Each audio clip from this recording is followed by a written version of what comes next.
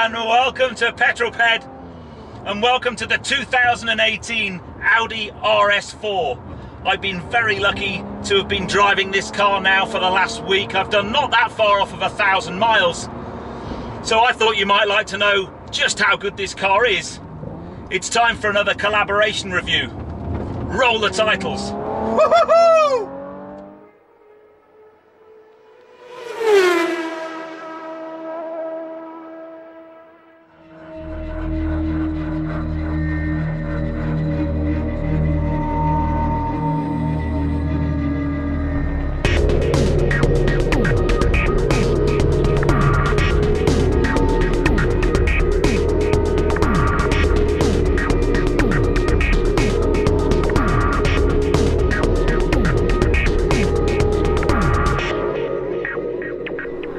Let's start this review then by taking a look around the outside of the car, and I think the best place to start is the front. I think the front end of this car is just so right. It's got that A4 family DNA, but it's just so much more aggressive than the previous version. I love the subtle changes in this headlight shape. Just this little kink here is absolutely superb, and the RS4 has a much meaner front end, much meaner front grille. This car has a black pack on it, so these black accents just make the front end of the car stand out a great deal more. So under the bonnet then, we've got a 2.9 litre twin-turbo V6 petrol engine, and that's coupled to Audi's 8-speed Tiptronic gearbox, and I have to say that has impressed me hugely with this car. When Audi went from the twin-clutch S-tronic to this single-clutch Tiptronic, I was a bit dubious, but it is a sweet gearbox. Changes are very, very rapid, and then clearly that goes through all four wheels with Audi's Quattro all-wheel drive system. The performance figures: 450 PS, 600 Newton meters of torque, 0 to 60 is 4.1 seconds. Standard car comes with an electronic speed limiter of 155 miles an hour. This has had that taken off, which is a really pricey option. So this will do 174 miles an hour apparently. But yeah, very, very impressive power unit. And it comes with a 60,000 miles 3-year warranty. So you should be putting the high octane fuel in this, so you might well have a little bit more of an expense when it comes to fuel. And we'll have a chat about fuel economy a bit later on in the review, and we might also test out that 4.1 seconds to 60 time. I think it would be rude not to.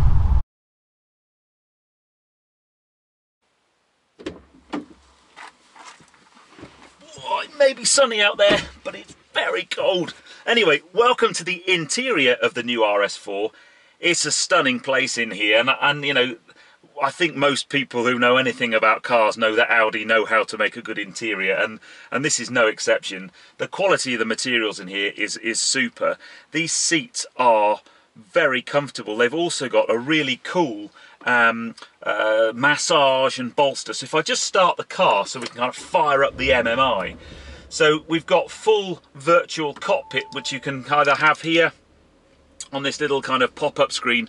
You know, I'm not a big fan of screens that pop up like that. I'd much rather have that integrated into the dashboard, but I can also have the view in front of me, and I really like that. It's a really nice feature. So let's have some of the questions from you guys, and we will start with a question all about the options on this car. If you saw the video I put out asking for questions, one of the things about this car, on the road price for this car is just under £60,000. This car has £20,000 worth of options, so there were clearly lots of questions about which options you would go for and which you wouldn't necessarily go for. So the first question from Skeptic Frog is, can I justify all the extras on this car? And the real simple answer to that is no, I can't. There are some options that I would want, but for me there are some that there's quite a lot of money spent on this car in terms of extras. That said, when you buy a car for resale value and to make it attractive and to make it stand out, when it's a premium car like this, I think you do need to tick the options box as much as possible, because prospective buyers, if you want to sell the car on, will often look and buy as high a spec a car as possible. I certainly would.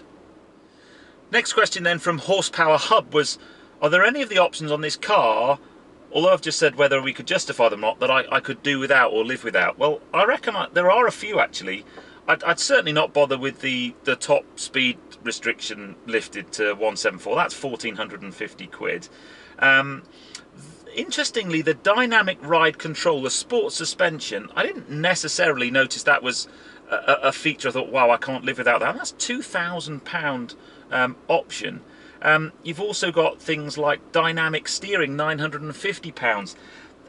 I'm sure the steering would be fine for most people in most driving conditions. Things like red brake calipers, £400. You could probably live without that. Parking assist, you could probably live without. That's £1,000. So I reckon you could quite happily dent that to £20,000 worth of options by at least sort of five to £7,000 without really changing the car's feel that much. Well, I've got the options list. Next question from Chris Sharman. If we've done which options could I live without, which are the must-have options? This is much easier for me. Number one, panoramic glass roof. I absolutely have to have that because it just makes the car so much more light and airy. I'd certainly go for the sports exhaust. It's not the most loud in your face exhaust, but it has a lovely kind of tone to it and it makes the car have a much more special feeling.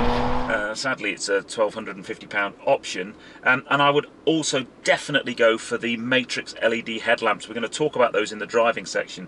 They're amazing, absolutely brilliant things they are. And then the other things, I really like the adaptive cruise control, so I would probably want that. I'd really want the Bang & Olufsen stereo because I like listening to my music. I'd probably go for the Audi little phone box down here with wireless charging and heated front seats. That's obvious. The wheels, I would definitely go for the wheels. They are a £2,000 option and they are the biggest curb risk ever, but they do look stunning. So yeah, there are a few things in that list I would probably have to have.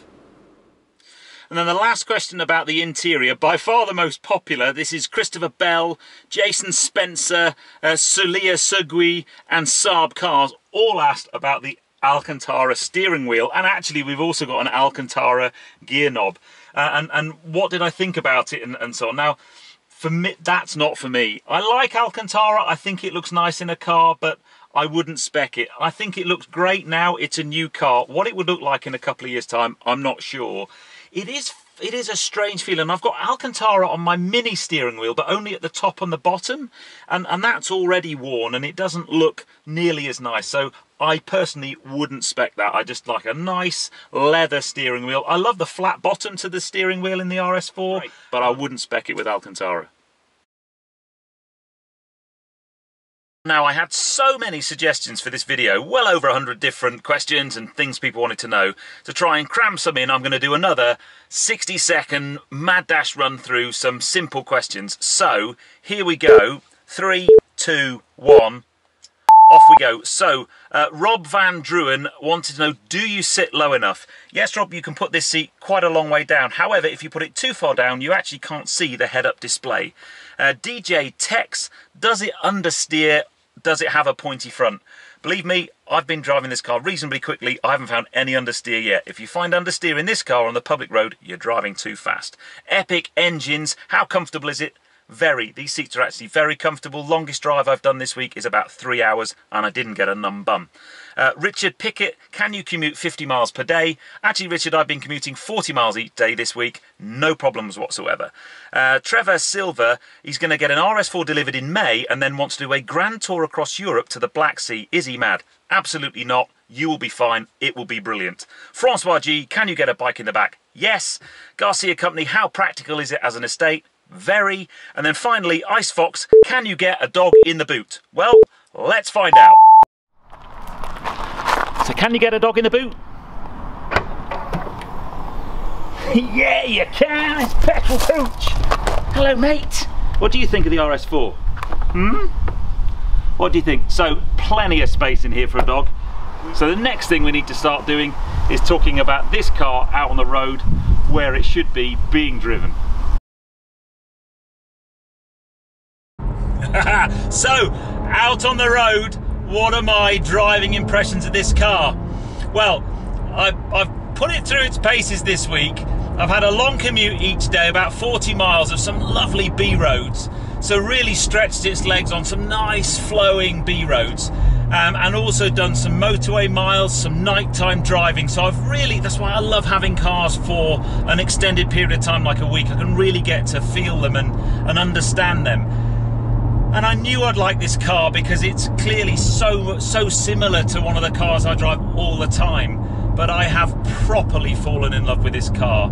As a driver's car, it's very, very good. So we'll start off with the engine. The engine is just a tour de force. It's got so much power, so much grunt, lots of low down torque.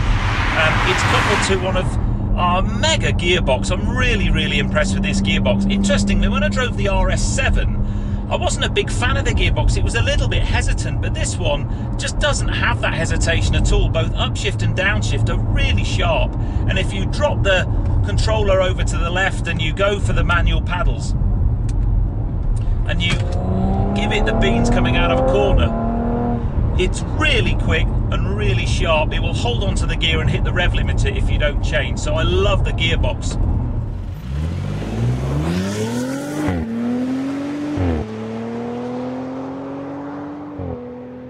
What I would say though is it is massively fast. You need to be really careful with this car. If you accelerate hard out of a corner, now luckily it's got a head-up display so you can see how fast you're going.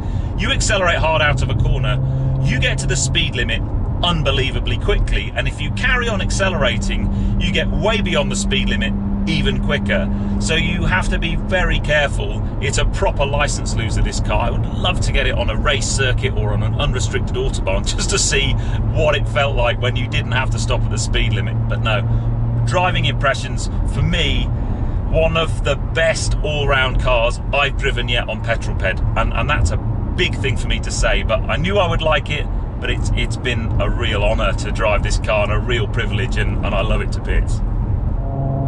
Okay, so let's cover off a few of your questions around the driving experience. So Reflection Car Care Detailing, and a few others actually, asked about the fuel economy. Now, interestingly, this car's fuel economy obviously depends massively how you drive it. So on most of the journeys I've been driving, and I'll put some screenshots up of the trip computer, on shorter journeys on B roads, you know, I've been getting 23, 24 mpg, which I don't think's too bad, because that's a combination of quite hard accelerations and then sometimes you get stuck behind other cars. On a longer journey where you've got some motorway miles and you can sit there in cruise control at sort of 70 miles an hour, you can get that mpg to start creeping up above about 25, 26. But when you really put your foot on it and you go for it, you're going to be looking at very low teens. I actually managed to get 10 mpg this morning, but that's to be expected. So not nearly as bad as I thought. So Senna F1 and Ice Fox both asked the same question about the kind of lighting in the car. So let's just talk about these Matrix LED headlights for a start. So first things first, when I set off to Cheltenham this week, I was really lucky actually. I had to go through some fog and it was dark. So I managed to kind of get some shots and a little bit of footage of the Matrix LED headlights working. Basically, if you've never driven a car with these, you put the full beam on and then the car senses what cars are in front of you and cuts out parts of the full beam so that you don't dazzle the car, but tries to keep as much of the full beam as you can possibly get. So you can drive up behind a car and the middle bit of the headlamp isn't on because the car's there, but either side's lighting up either side of the road.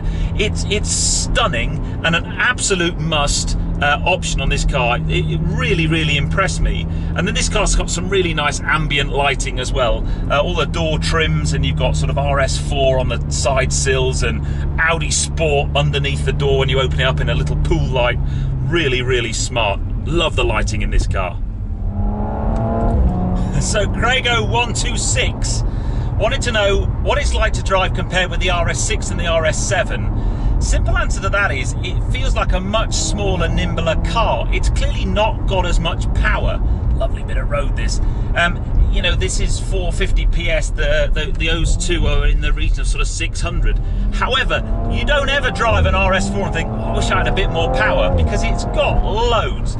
It's got a real turn of speed, but I prefer driving it to the RS6 and the RS7 because it's just that little bit smaller, a little bit more compact. You feel you can place it in the road just that little bit more accurately. So Brad Vanquish wanted to know what it's like through the tight and twisty bits. There is only one test to answer that question, and that is the Petrol Ped hill climb. Front end on this car is mega. Any of this fabled Audi understeer, it just doesn't look at that, it just doesn't happen. So safe to say, through the tight and twisty bits is just brilliant. And then on the brakes, down 2, 3, get in, and oh, it's stellar, this car, absolutely stellar. Yeah, so safe to say, Brad, through the tight and twisty bits, it's pretty good. I just want this car so badly.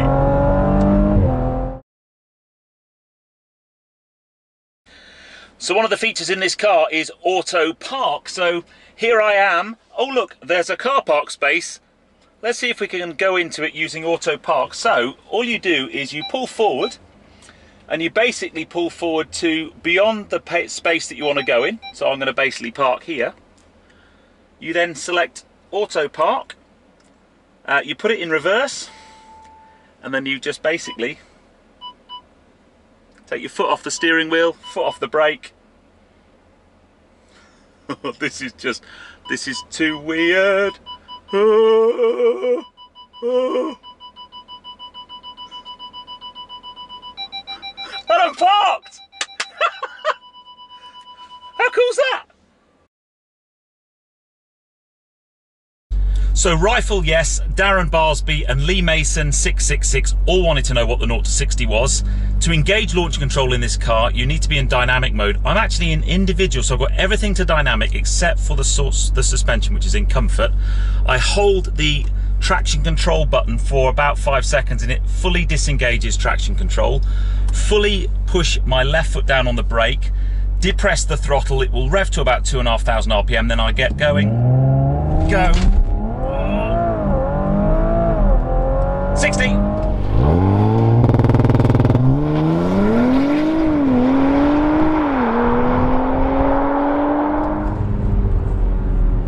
Right, okay. Now that's impressive. Now apparently if you have it in the softer, the comfort suspension mode, it just helps the car squat down a little bit. I did a little bit of research to see what the best way to get the best 0 to 60 time was. Road conditions, perfect. That was impressive. So Blue Meanie wanted to know what the 60 to 0 time was. Now this car's just fitted with the standard steel RS brakes, not the ceramics. So let's take it up to 60, hold it at 60, and then slam on the anchors. There's 60, stop. Oh, yes. So three things happened there, which are quite impressive. Number one, this car has something called Audi Presense. So if anything stops really quickly in front of you, the car notices that and actually brakes autonomously for you and puts a big warning up on the dashboard. Secondly, the indicator started to flash. And thirdly, the seatbelt pre-tensioner grabbed onto me and kind of pulled me back into the seat. That's how strong the braking was. So that's been a lot of fun driving, so I reckon we head back to the barn and just cover off the last couple of questions that you wanted to know about.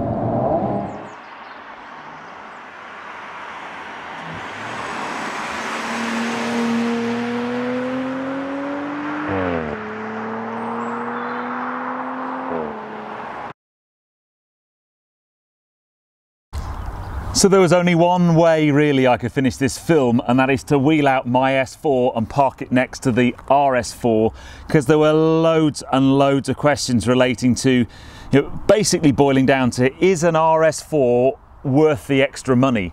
Now when we bought this car, I think we paid about £33,000 for this car. It was a year-old ex-demonstrator, and at the time an RS4 was £50,000, so it was, in the best part of 20 grand more, and it's pretty much still the same today. I think you can get the new S4 for about £50,000, and this starts at 60, stick some options on it, you're looking at 70 or 80,000 pounds. So is it worth the extra 20 grand? And I'll be totally honest with you, for the last 4 years of ownership of this car, I've pretty much thought, no, it's not. This car's so quick, so capable, so similar. I've always thought, why would you spend the extra money? And then I've just spent a week with one, and I now know. It's not about the numbers on a piece of paper and the power output and the 0 to 60 times. They're all impressive and all better, although only marginally. This will do 0 to 60 in about 5 seconds. That does it in about 4. It's the little things. It's like Dave Brailsford says, it's the aggregation of marginal gains. It's all the extra things that this is good at. The noise, the performance, the feeling, the ride, the steering. It's all that little bit better. When you add all of those things up, it makes it a more special car. This car's great, but I'd never get in it and go for a special Sunday morning drive. I would if I owned one of these. Every time you get in it, it just feels special. And I kind of think that's where I want to conclude the video, really. The RS4 it's a stunning car. Another question I got asked was, could this be if you only had one car, could it do everything? And I honestly think it could. It's got the practicality to be an everyday car. It's a good daily driver. The fuel economy is not as great as you'd get from some cars, for sure, but it's not that different. We get about sort of late 20s, early 30s on this. So you could have it for an everyday car, but it's biblically fast. Stick it on a track, it's going to be phenomenal. So it's almost like a supercar at the same time, and I think that's what makes it so special. So pretty much that's my conclusion, and damn, I want one. Unfortunately, it gets picked up in about an hour's time. It's going to be such a sad thing to see it go. It's been phenomenal to spend the week with this car, and I have to thank Audi UK just massively for giving me the opportunity to have such a long time with a car. It really helps me understand the car and bring a better review to you guys, so I'll try from now on to get more and more long-term loans on cars. I also have to thank everybody that contributed to the collaboration video. I'm sorry I couldn't get everybody's comments in, it just isn't possible in the time, but I hope you've enjoyed it anyway. Anyway, if you have done so, please give me a thumbs up. Comments below are always welcome, and if you haven't done so already, please subscribe to Petrol Ped for plenty more content to come. And next to this beautiful RS4, and I still love my S4, I will see you on the next film, guys. Anyway, you take care, drive safe.